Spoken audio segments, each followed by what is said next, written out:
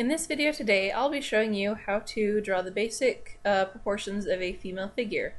To start out with, I have drawn the head and then I've measured out 7.5 lengths of the head, because that is the sort of rough average of the general population as it relates to height. So after that, and keep in mind, none of these lines are very accurate. I totally was just kind of guesstimating where they were. So, when you draw your own, you could take better measurements if you want. So bringing down with the rest of the body, we have the neck, then we come out to the shoulders. On a male figure, the shoulders tend to be about 2 heads wide, and a male figure is sort of triangular with wide shoulders and then coming down to a narrower waist. But a female figure is about 1.5 heads wide at the shoulders, and then an hourglass shape where you have about 2.5 heads, not 2.5, 2 heads wide at the waist. So here I'm just totally estimating again. I don't know if that's 1.5 heads, but it looks good enough.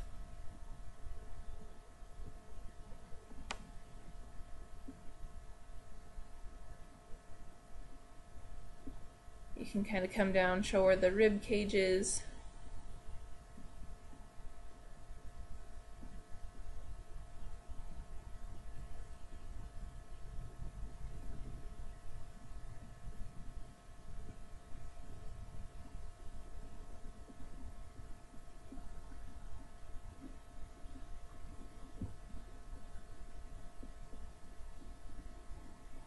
Of course, remember, every female figure is very, very different, and it's difficult to put a hard, fast rule on anything. I think especially female figures change greatly because they change so much with age as well.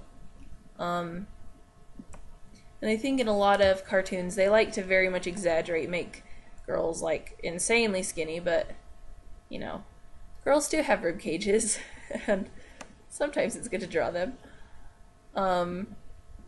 Here with the legs, we want the ankle to fall about the 7 head line, and so the knees will be the midpoint between the 4th line and that, to be about right here.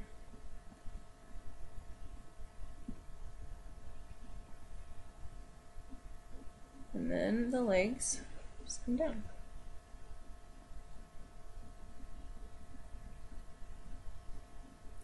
Once again, knowing the anatomy that's happening underneath here, kind of the bone structure and muscles and everything, really helps with drawing human figures, because human figures are insanely difficult. And I'm rushing through this so quickly, so forgive the many issues. Just hopefully some of it will help. But if you have a chance, like, get a good anatomy book or take a class or something, because, as always, that will help immensely. But hopefully this will give you some kind of a basic idea.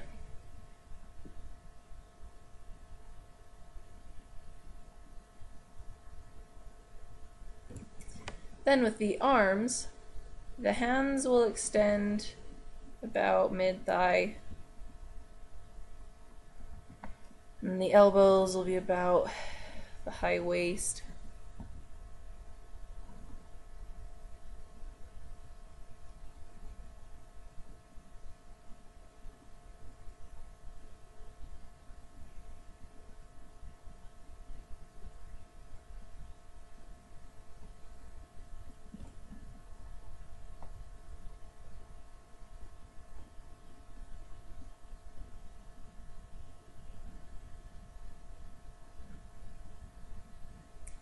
And there you have it, the very, very basic female proportions.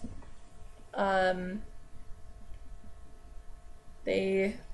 there are differences between the guys and the girls, and if you want to really exaggerate that, if you're drawing kind of more cartoonish, that'll really differentiate the difference, is just, you know, bringing in the waist or making the girl more petite and you know, smaller wrists and ankles and everything. There's a lot you can exaggerate to really show the difference between men and women if you're having difficulty kind of differentiating with that.